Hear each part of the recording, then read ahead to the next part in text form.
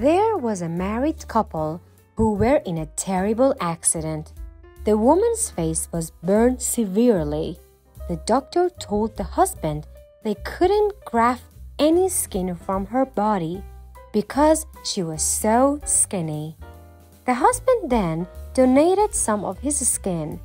However, the only place suitable to the doctor was from his box. The husband requested that no one be told of this, because after all, this was a very delicate matter.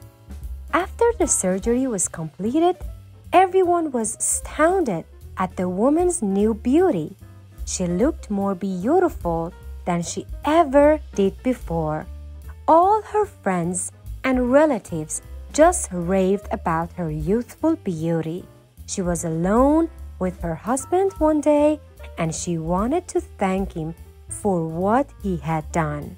She said, "Dear, I just want to thank you for everything you did for me. There's no way I could ever repay you." He replied, "Oh, don't worry, honey. I get plenty of thanks every time your mother comes over and kisses you on your cheek."